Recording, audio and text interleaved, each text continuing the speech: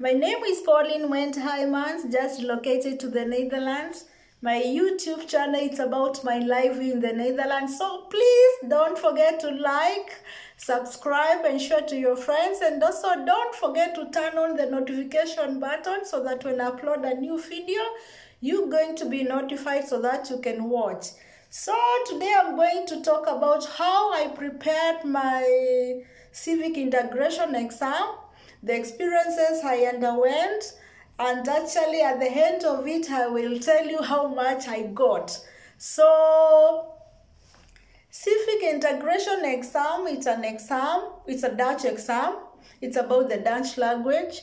So, and actually it's a requirement. You have to do it if you want to relocate to the Netherlands and stay for more than 3 months. So you have to pass it, you have to sit for it, you have to pass it. And this exam consists of 3 parts. There is a speaking part of it. In this part, they want to test you on your speaking skills. Can you speak a little bit Dutch? Can you express yourself? You know, can you ask for direction in Dutch? That is. There's also the second part. It's about the reading, listening. They want to test you on your reading skills. Can you read a simple paragraph written in Dutch and understand it? Can you understand a word pronounced in Dutch? That is exactly what they want to test you on. The third part is about the culture, the Dutch culture. They want to know if you know something about the country you want to locate to. Do you know the systems, how they work? Do you know the medical system, how they work? The transport system, how they work when you come to the Netherlands? How are you going to move from this part to the other part? When you come to the Netherlands and you are a doctor to the hospital, they want you to know all things before you decide to relocate to the Netherlands.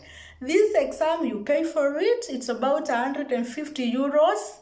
And you do it at your country, in your country at the Dutch embassy, and actually you book the exam before you book the exam online. You pay it online and you pay it in a bank which is in the Netherlands, but you sit for the exam in your country. So it's very important you prepare well for this exam, because when you don't pass it, you have to repeat. If you don't pass one of the 3 parts, you have to repeat. And you repeat, you only repeat the part you've not passed and you pay for it. So it is very important before you say, now I'm going to sit for the exam, you have to sit down, you do a research and you prepare for it well. Because no one wants to waste money repeating the exam, doing it more than 2 times.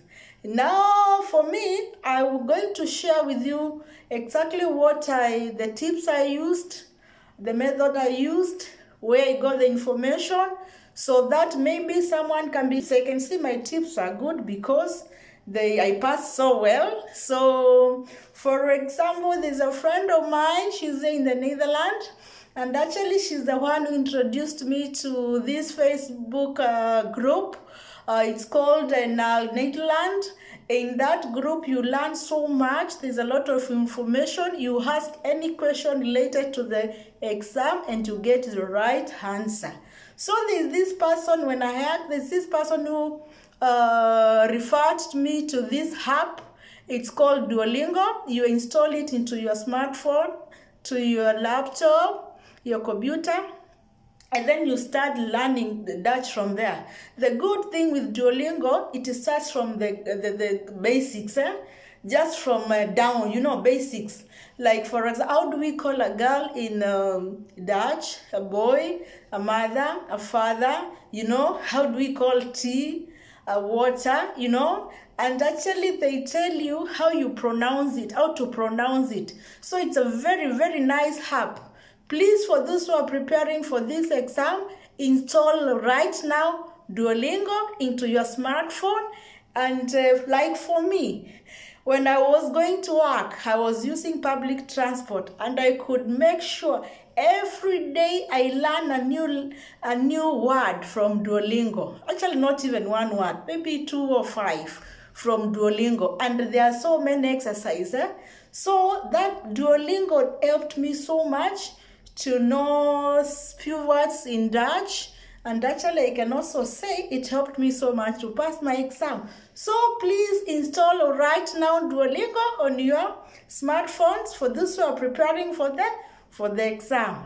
So for today, I'm going to talk about that. My next video, I'll also talk about the other apps I use to get to prepare for this exam. So please don't forget to like, subscribe, and share to your friends.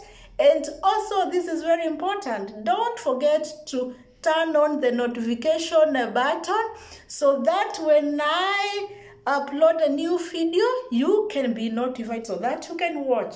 So thank you so much for watching. See you next.